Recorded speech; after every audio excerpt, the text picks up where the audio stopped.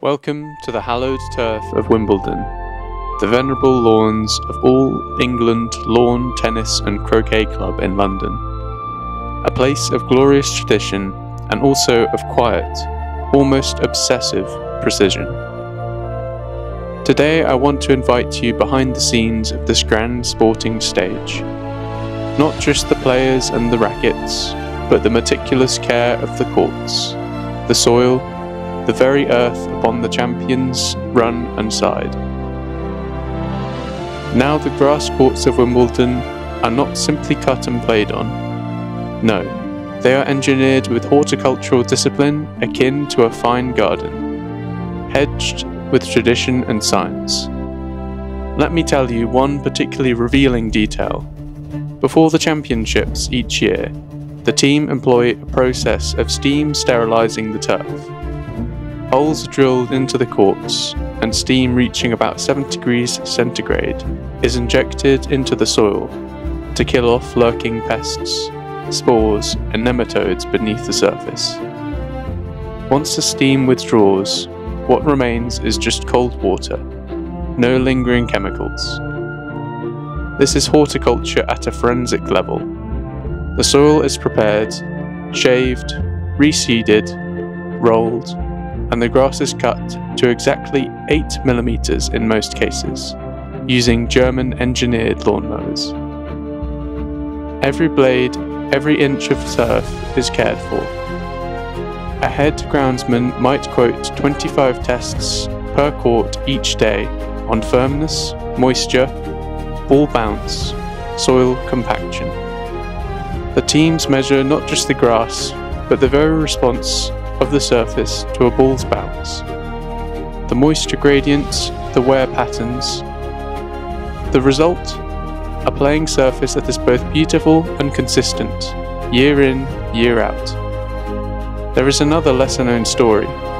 In June 2010, Queen Elizabeth II visited Wimbledon for the first time in 33 years. Security for that visit was heightened, and one anecdote suggests that prior to the installation of the retractable roof, when the champions were fully exposed to the London skyline, there was in place a sniper position in a nearby housing block overlooking the grounds. But local oral history and security planning records hint that a vantage point is adjacent to the flats were monitored for the royal visit. Now, I must stress that detailed archival confirmation remains elusive, but local oral history and security planning records hint that vantage points in adjacent flats were monitored for the royal visit. It is one of those extraordinary margins where sport, pageantry and state security brush shoulders. So, what you walk on and what you admire from the stands is a product of not only players and spectators, but of years of invisible labour and even covert planning. The courts are steam cleaned, the turf is shaved and reseeded, the wear is simulated, the moisture calibrated, and the broil may arrive, the cameras may roll, and behind the scenes, the groundsmen are quietly orchestrating perfection. To me, this is grand design in its truest form, a seamless integration of architecture, horticulture, sport and heritage. The white lines are crisp, the grass a perfect verdigris, and the setting timeless. And yet beneath the calm veneer is a choreography of science and craft. The next time you watch the ball skim across the turf of Wimbledon, spare a thought for the invisible stewards of the earth beneath it. For in every streak of chalk, every blade of grass, lies the devotion of those who care for the opposite of impermanence.